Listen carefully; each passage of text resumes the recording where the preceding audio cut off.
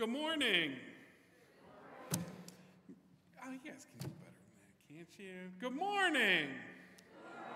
Just because it's the first Sunday of Lent, it doesn't mean that we have to be sad now, does it? It's good to see you all here today on this bright Sunday morning. Just a few announcements before we get started today. Thank you to everyone who came out on Ash Wednesday. It was a really great night. It was a very meaningful night, and what meant most to me was just having you all here for that. That was absolutely spectacular. We do have feast night tonight at 5, which is a good chance for you to come. You don't have to bring anything and share a meal with people with whom you would normally never get the chance to meet or eat with, probably. So come on out tonight at 5 for feast night. The women's small group has a couple copies of their book still. If you're interested in that, it's called God So Close. It is a study of the Holy Spirit. So if you haven't picked yours up yet, or if you think you'd like to be a part of the women's small group, please see Brenda and she will give you a copy. This morning, after the anthem, the children are invited, if they would like, to go out to the concourse, and Sister Brenda has an awesome Lenten activity for you out there. So, now, in our worship during the season of Lent, we will observe the season in a couple of different ways. And I just want to take a moment to introduce them.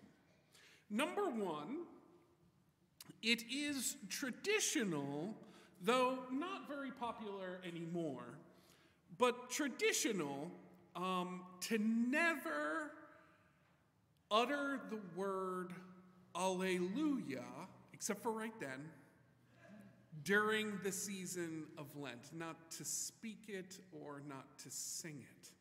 And essentially, that's because that word, the A word, or sometimes it's the H word, is an exuberant word. It's a joyful word, and during Lent, sobriety and solemnity is sort of the thing, right? But I can promise you we will have lots of the A word back during the Easter season, so you have that to look forward to. Secondly, throughout Lent, instead of a prelude, what we will have and experience together is something that is sorely lacking from our culture as modern humans, and that is we will share a time of silence every Sunday together. Now, I want to say as we go into this first time that silence is not and has never meant noiselessness. Amen? And no matter where you go throughout all of history, there will always be noise. Wind rushes through leaves. Dogs bark, trust me. People cough. Children make their noises. Some people make noise just when they breathe, and that is okay. You shouldn't let it disturb you or make you feel like your silence has been ruined, because silence has more to do with stillness than with noiselessness. In fact, most of the time you don't get to hear people breathe. You don't get to hear the little sounds of children or the wind. Those little noises are not the bane of silence. They are actually the blessing of it.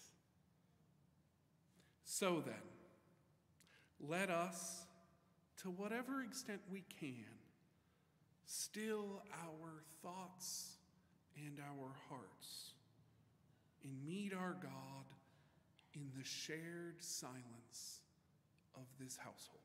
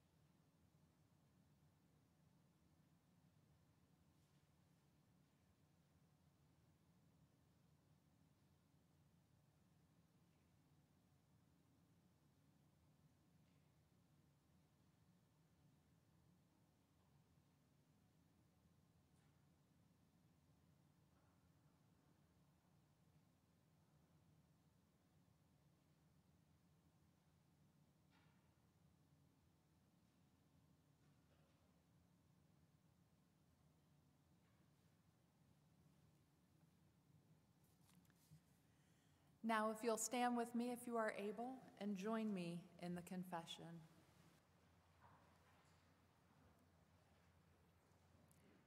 May the Lord be with you.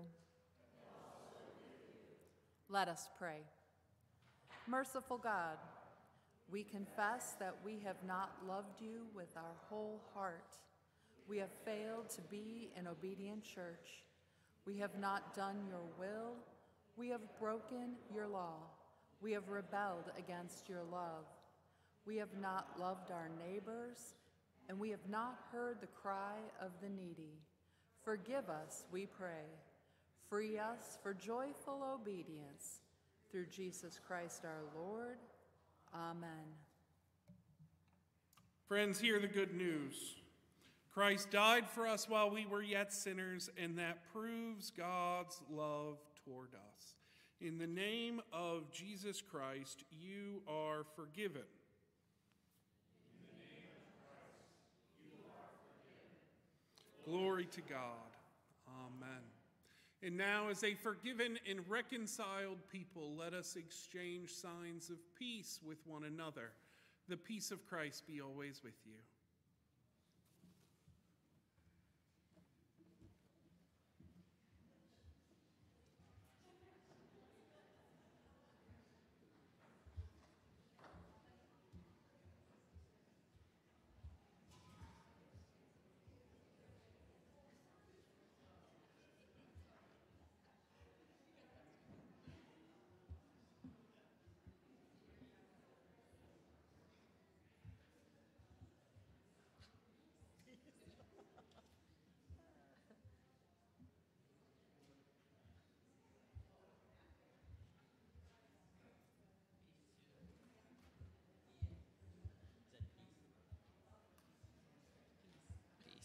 Peace.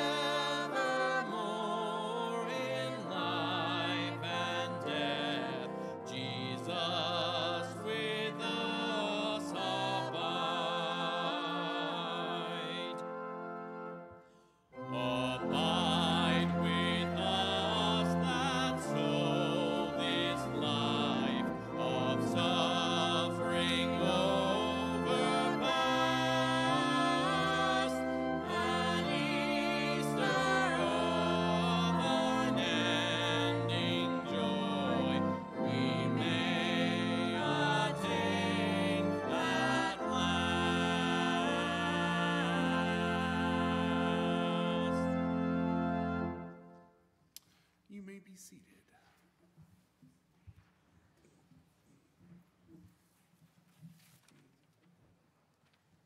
Please join me now in the prayer for illumination.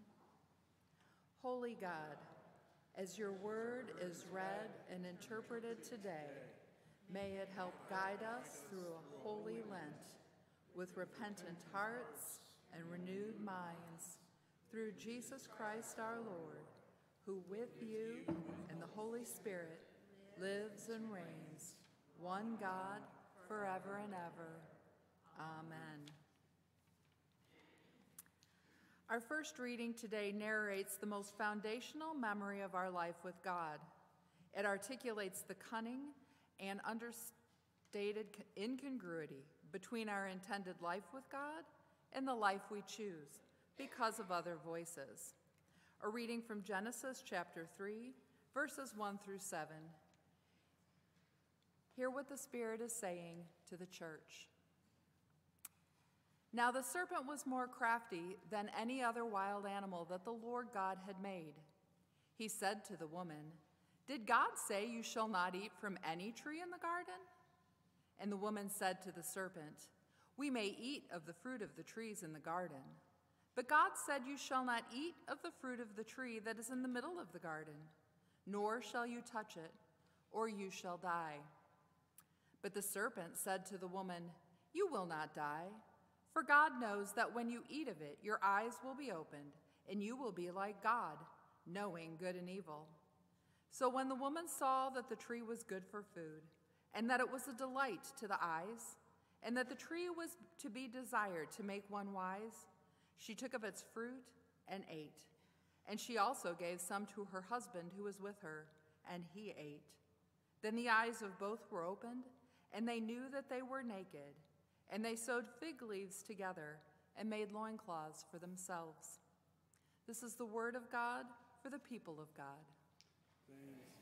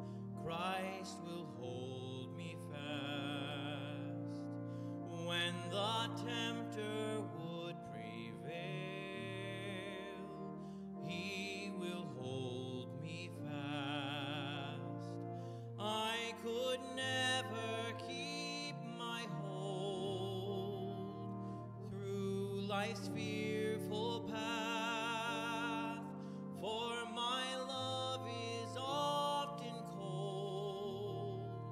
He will hold me fast. He will hold me fast. He will hold me fast, for my Savior loves me so.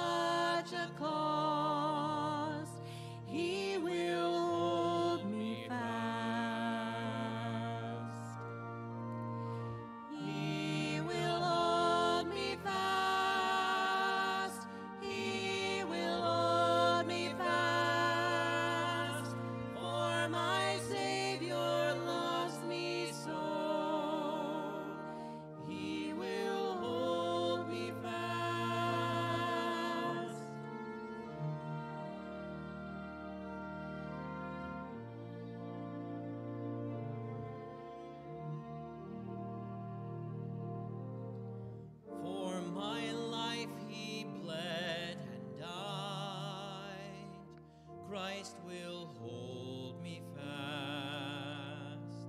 Justice has been satisfied.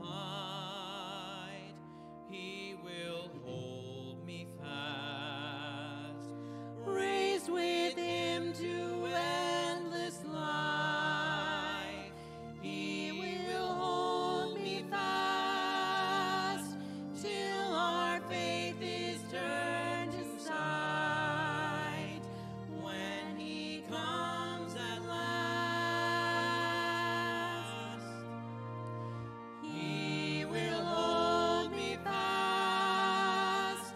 He will hold me fast. For my Savior loves me so. He will hold me fast. He will hold me fast. He will hold me fast. For my Savior loves me so. He will hold me fast.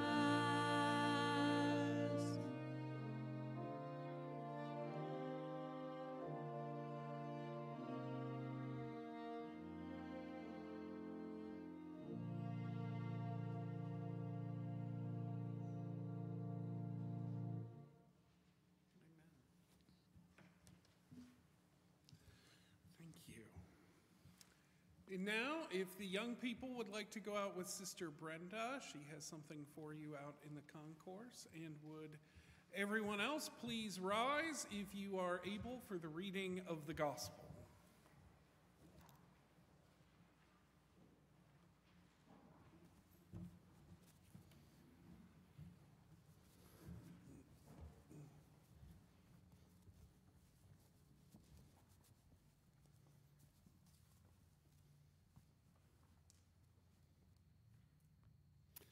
This is the Holy Gospel of our Lord Jesus Christ, according to St. Matthew, the 4th chapter.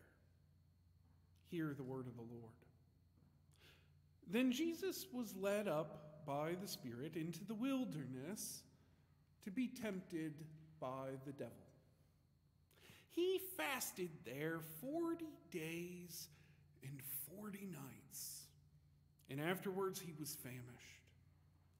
The tempter came and said to him, "If you are the Son of God, then command these stones to become loaves of bread." But he answered, "It is written, one does not live by bread alone, but by every word that comes from the mouth of God." Then the devil took him to the holy city and placed him on the pinnacle of the temple, saying to him, "If you are the Son of God, then throw yourself down, for it is written, he will command his angels concerning you, and on their hands they will bear you up, so that you will not dash your foot against a stone." And Jesus said to him again, "It is written, do not put the Lord your God to the test."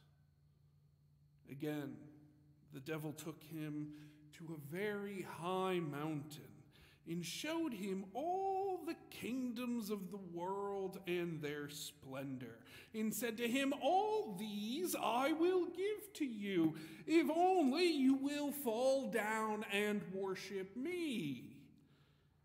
And Jesus said to him, "Away with you, Satan, for it is written, worship the Lord your God and serve only him." And then the devil left him, and suddenly angels came and waited on him. This is the word of God for us, the people of God. Amen. Please be seated.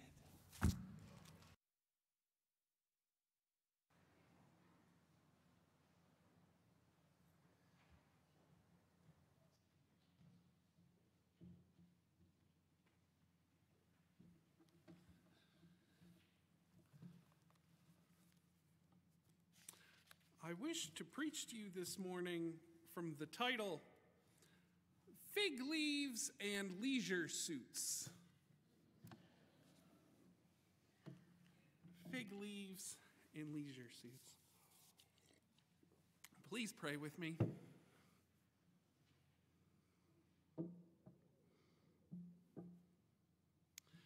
And now, the most holy and merciful God, Father, Son, and Holy Spirit, may the words of my mouth and the meditations of all of our hearts be acceptable in your sight.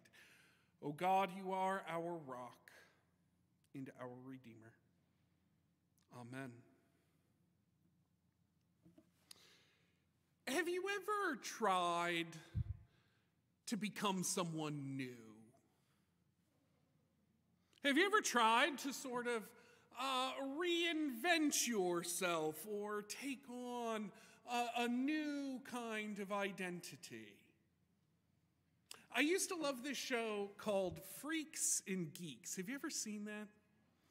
It was on in the late 90s, and it was about this awkward kid named Sam who was just trying to survive his freshman year of high school sometime in the early 80s. And he had this crush on a girl, but she just didn't care. She wouldn't give him the time of day. And so what Sam decided was that he was going to reinvent himself. And he does this by buying what he thinks is the coolest outfit he can possibly find. And it is essentially a light blue velveteen jumpsuit with a super wide collar and flared bottoms and an open neck. And of course, the coup de grace was a gold chain that was hanging on his hairless chest. And then you see him walking into school just brimming with confidence because as far as he knows, this is the coolest he has ever been. And at first, everything is fine because as soon as he gets into school, he notices that all the students are smiling at him. But then he noticed that their smiles are not smiles of acceptance and admiration. They are those kinds of smiles that turn into laughter and mocking. Sam slowly realizes that he has made a miscalculation. The leisure suit is not cool at all. The girl thinks he's a weirdo, and now he's going to be stuck at school looking like a clown for the next 7 hours. I'd love to tell you how the episode ends, but I had to turn it off. It was just too awkward for me. It was like too real, like I had been in that exact same position before. Because I had been in that exact same position before. When I started college, for whatever reason, I had it in my head that I needed to reinvent myself, that I needed to become a new sort of me. And so what I did is I went out and I bought some new clothes, just like Sam. But I was very attentive to the styles and the trends of the day. And so I bought these shirts that had these really cool logos on them. I didn't know what they meant, but they were really kind of awesome and hip, like foxes and dragons and stuff like that. And I got a bright yellow tech vests. The millennials in the audience know what tech vests are. And to top it all off, I got a visor, which was, in 2002, all the rage. So your curly hair could still stick out the top, but this was all like shaved right here. Oh, but the coup de grace was I grew a thin, wispy soul patch under my bottom lip, which was like the most awesome thing in the world in 2001. And I thought it was perfect. Transformation was complete. And you know what? It worked. I totally pulled it off. In fact, halfway through the first day, I found myself talking to the prettiest girl in my first college class. And I remember standing there thinking, like, I did it. I actually reinvented myself. This is actually working. And the girl then asked me something odd. She said, "So who is your favorite motocross rider?" And I said, "Oh, I'm sorry, I don't know anything about motocross." She said, "Then why are you wearing a shirt that is literally covered in motocross logos?" I said,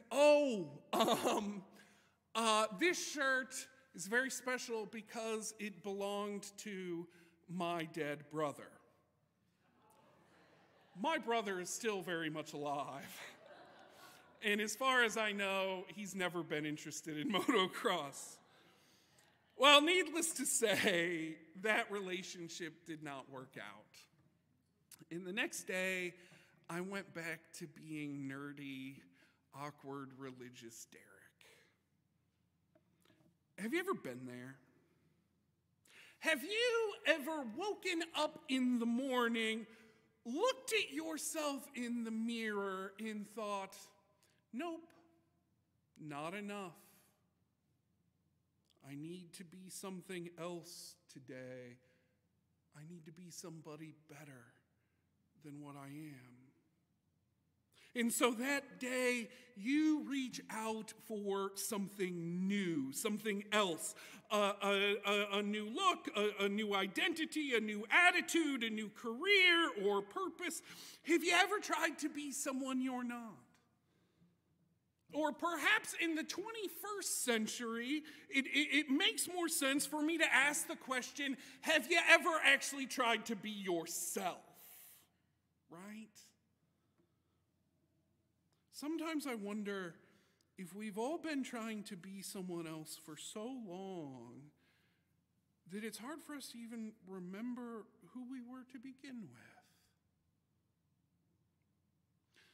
I think that is something of what Adam and Eve are going through in that story that Karen read for us today. And we're all familiar with the Adam and Eve story, and I don't know about you, but when I was raised in the church, I was always told that the story of Adam and Eve was a story about pride, right? Does that sound familiar? The serpent told them that if they eat of the fruit of the tree of the knowledge of good and evil, their eyes will be open and they will be what? Like God. Thank you, Karen. Like God. And the idea is that to desire to be like God can only be pride, right? It must have been their vanity, their arrogance, to lead them to believe that they could actually deign to be like Almighty God. And I remember my Sunday school teacher saying, oh, the gall of those two. To even imagine that the likeness of God could even be attainable. Why, that some might say is the worst possible sin, right? In fact, ever since St. Augustine, Christians have been calling pride the original sin. The sin from which all other sins emerge. It's pride, it's vainglory, the sheer unadulterated arrogance of it. Except, weren't Adam and Eve created like God already? Yeah. I remember that. Isn't it only 2 chapters earlier in the book of Genesis that we are told that God said, "Let us create humankind in our image, according to our likeness." So it says God created humankind in his image. In the image of God, he created them, male and female, he created them. So then, just to be clear, the serpent only offered Adam and Eve something that they already had. Friends, it's not that Adam and Eve had the audacity to imagine that they could be like God. It's that they forgot that they were created in God's image already. When the serpent offered them the fruit, he wasn't appealing to their vanity. He was appealing to their shame. He was appealing to their insecurity, to their inability or unwillingness to believe that they were, just by virtue of being themselves, already like God. The absolute tragedy of that moment that we call the fall is not that Adam and Eve longed for something that was somehow inappropriate to them. It's that they fell for a tempter who offered them a deficient version of something they already had. And in the very next scene, we see the effect of it. We see Adam and Eve sewing fig leaves for themselves. Remember that? To cover themselves up. And then, for some reason, Adam thinks he can run away from God. God catches him, obviously. And God asks him why he's hiding. And Adam said, "Because I was naked, so I hid myself from you." And for the first time in the entire Bible, we see God react with something that is akin to frustration, akin to anger, but it's not directed at Adam. God asks, "Who told you that you were naked?" What a question that is. Who told you that you were naked? You know, in a lot of ways, I think that's the question that we in the church ought to be asking over and over again. The question that we should be asking ourselves, the question we should be asking one another, that we should be asking out in the world, where people are constantly walking around in shame and guilt and self-doubt. Who told you that you were naked? Who told you that you lacked something? Who told you that you are deficient in some kind of way, that you are broken, that you need to clothe yourself, that you need to cover yourself with anything other than me and my image to make you whole? Those leaves that Adam and Eve sew for themselves, they might as well be light blue leisure suits. They might as well be motocross t-shirts. They might as well be all the clothes and the cars and the status that we reach for every day to try to shore up who we are. All those things that we are constantly cobbling together to try to buttress our own identity. Friends, whenever we imagine ourselves to be incomplete, when we imagine ourselves to be lacking something, when we buy into the lie that we need something with which to drape ourselves, an identity with which to cover ourselves, to make us right or good or acceptable, that is when we participate in the sin of Adam and Eve. When we forget who we are, the glory by which we were first created. Christians love to throw around the term original sin. And the meaning of that term is very theological, it's very deep.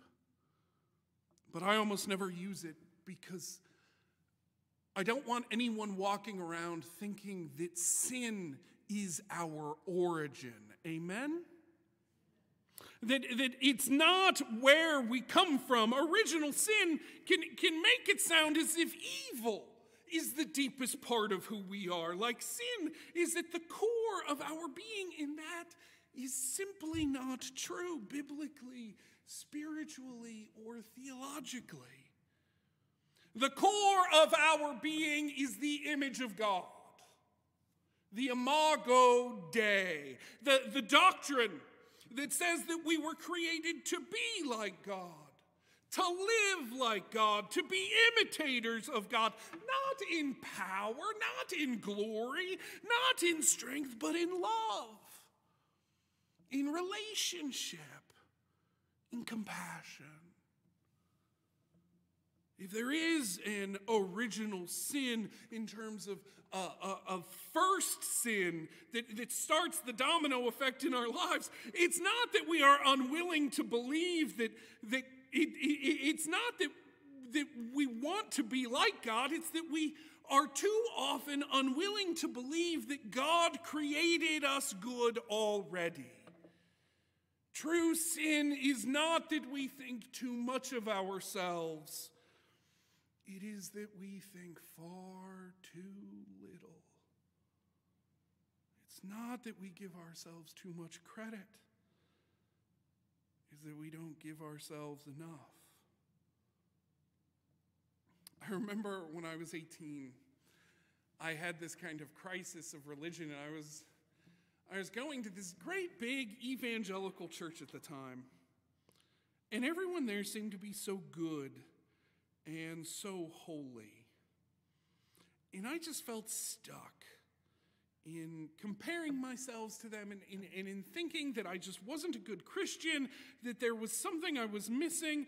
And somehow, while I was there, I got turned on to this book that said that every Christian needed to sit for an hour every day and pray in tongues. that if you do that, if you have the discipline to sit alone and pray in tongues every day for an hour, then you will connect with God. It said, then you will be blessed and transformed by God. If you do this thing and become this person, then you'll finally be worthy and you'll finally find what you've been looking for. So being 18, I tried it out. And I sat in my room and tried praying in tongues. No idea what I was doing.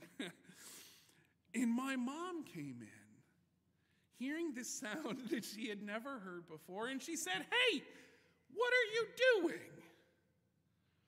And I said, "Well, I'm praying. The book says if I pray like this, then I'll have this sort of breakthrough." And she looked at me and she said, "Who told you that you needed to pray like that? Who told you?" Friends, it's all the same temptation. If you eat the fruit, then you'll be like God. If you are the Son of God, then command these stones to turn to bread. If you fall down and worship me, then I will give you the nations of the world. If then, that's what we call transactional logic. the logic of exchange, the logic that all of our sin-sick societies are built upon. Essentially, your worth is dependent, according to them, upon what you do. Your value is dependent on what you become. Your being is dependent on your identity. But the logic of the church, the logic of the kingdom of God, the logic made apparent by the life, death, and resurrection of Jesus Christ is the logic of the gift. It's the logic of grace. The logic of incomprehensible gratuity.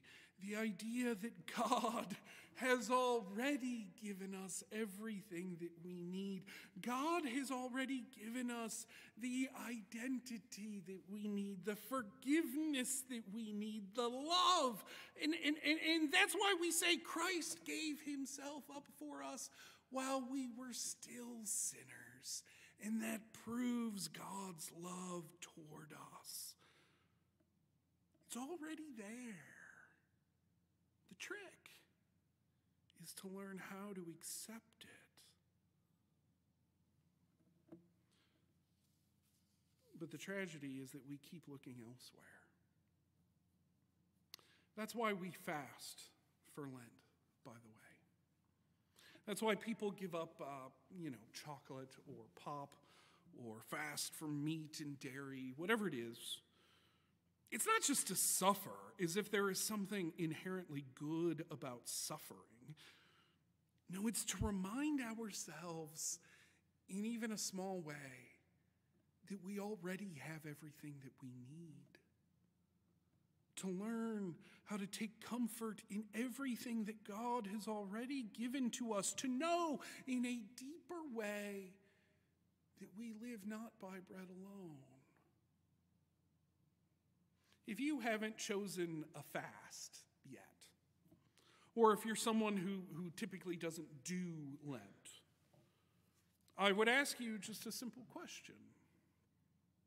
When you are stressed or anxious, or self-conscious, or ashamed, what do you reach for in that moment? Fast from that. Because whatever that thing is, that's your leisure suit. That's your fig leaf.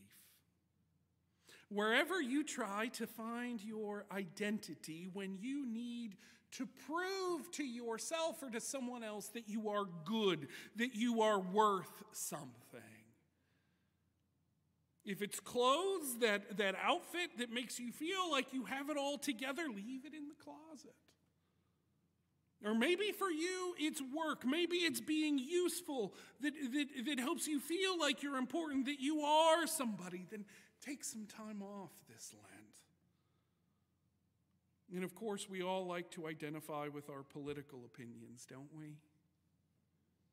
That's what makes us really feel like we belong, like we're on the side of righteousness.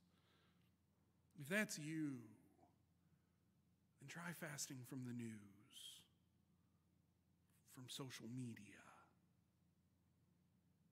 Or some people, this is something I've only recently discovered. Some people, when they feel self-conscious, their first instinct is to actually reach out and help somebody else. And that sounds good, doesn't it? Except when that sort of thing comes from the void, when it comes from a place of insecurity, it becomes just another fig leaf. When we do those things not out of compassion, but because we need to be needed, well, that's when we gain our identity not from the image of God, but from the image that we cultivate for ourselves as being the one who helps. Some people need to fast, even from helping. You know, as a matter of fact, I had a professor once whose Lenten discipline was to eat chocolate-covered strawberries every day. Why? Because she knew that she found too much of her identity in her health and in her physical attractiveness. That was her fig leaf, her leisure suit. So for Lent, she left it behind. So you can do something like that, quite honestly. You can give up pop or sugar or whatever, or you can do none of it. Lent, like everything we do, is only a tool. It's something we use to uncover, dig out, and scrape away the stony carapace that has grown over the one thing that we all need to remember: that we are children of God, made in God's image, created to grow in God's likeness. The truth is, my friends, we belong to God. We are God's already. And if we remember that, then we already have all we need. These words I offer to you in the name of the Father, and of the Son, and of the Holy Spirit. Amen. Amen. If those who are able would please rise for our next hymn.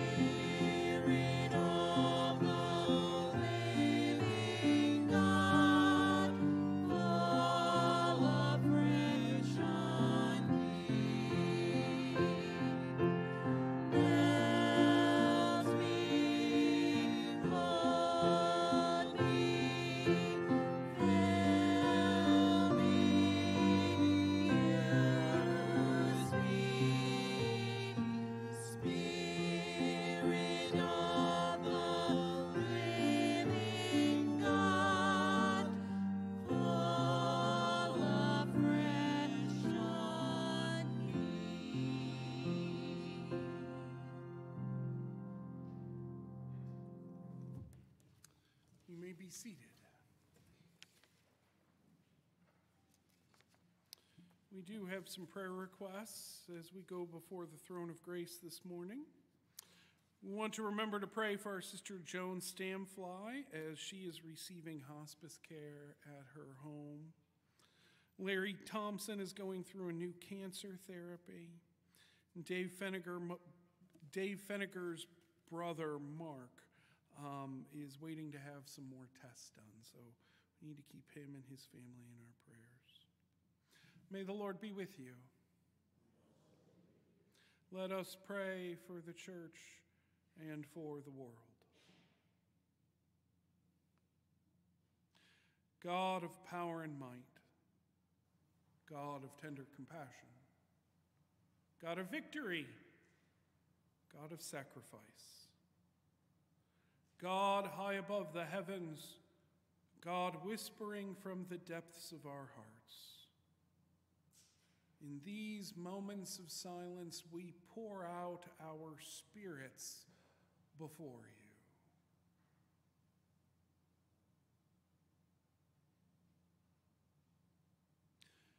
We give to you our joy and our thanks.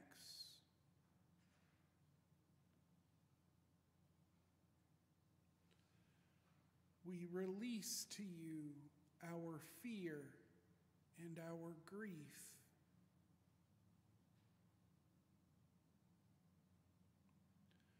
We confess to you our sin and our confusion.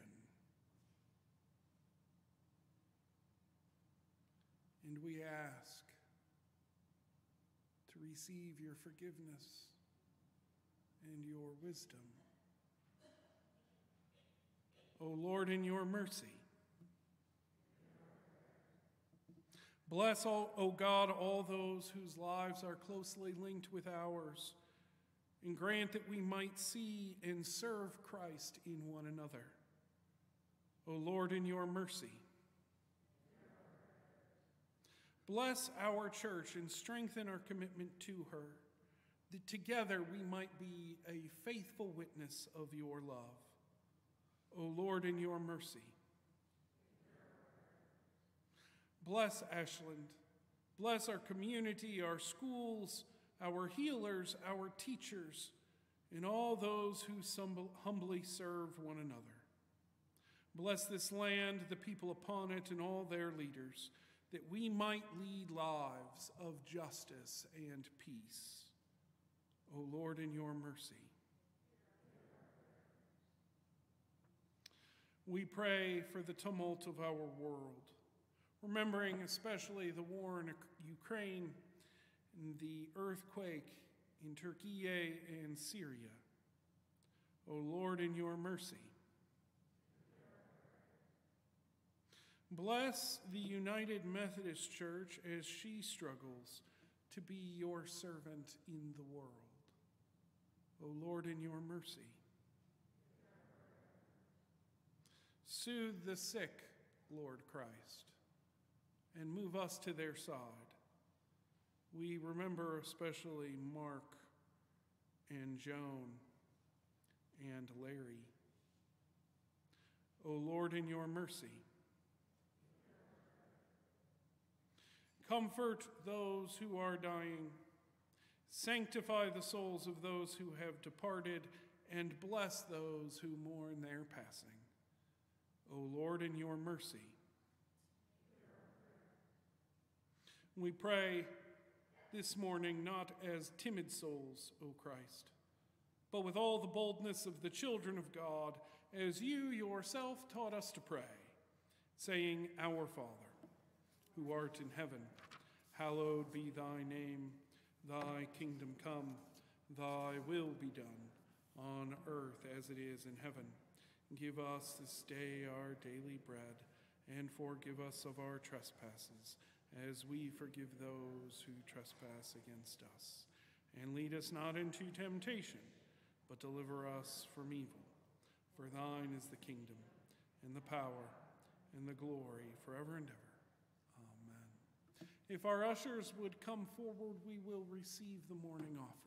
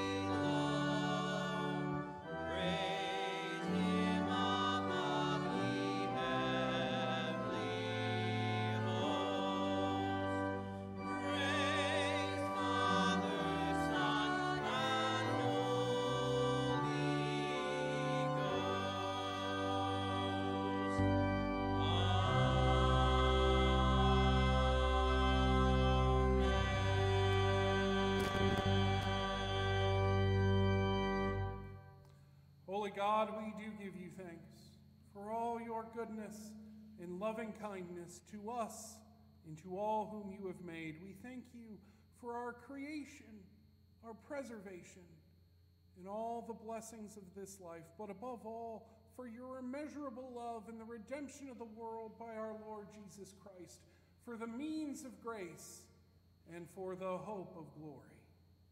And so we ask that you would accept these gifts as but a small token of our appreciation back to you, that you would take them for the upbuilding of your kingdom, both here in Ashland and throughout the world, that the gates of hell might not prevail against it. And it's in the name of Christ that we pray. Amen.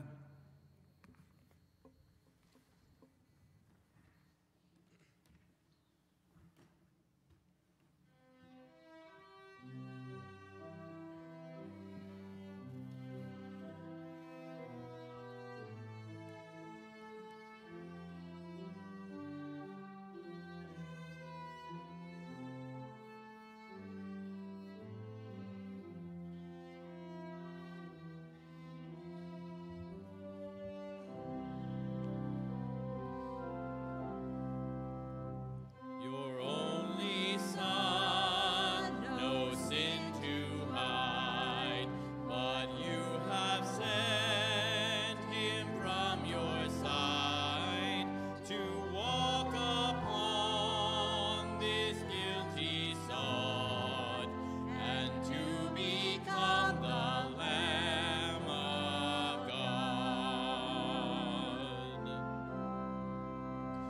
Your gift of love they crucified. They laughed and scorned him as he died. The humble king they named a fraud and sacrificed the Lamb of God. O Lamb of God, sweet Lamb of God, I love the holy Lamb of God. Oh, wash me in his precious blood, my Jesus Christ, the Lamb of God. I was so lost, I should have died, but you have brought me to your side, to be led by your staff and rod, and to be called a Lamb of God. O Lamb of God, sweet Lamb of God, I love the holy Lamb of God. Oh, wash me in his precious blood, my Jesus Christ, the Lamb of God. O Lamb of God, sweet Lamb of God, I love the holy Lamb of God. Oh, wash me in his precious blood, my Jesus Christ, the Lamb of God.